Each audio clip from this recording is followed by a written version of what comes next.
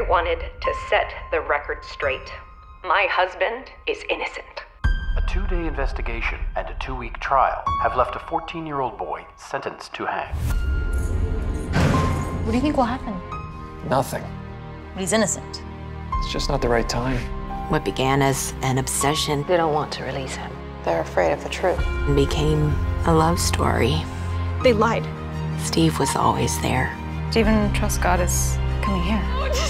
I'm gonna go home and I'm gonna get my stuff and I'm gonna come right back. We were imposters, moving every time someone found out that there was a murderer living on the block. Why bring everything up? Steven is free now. No, he is not free, and he never will be free until his name is cleared.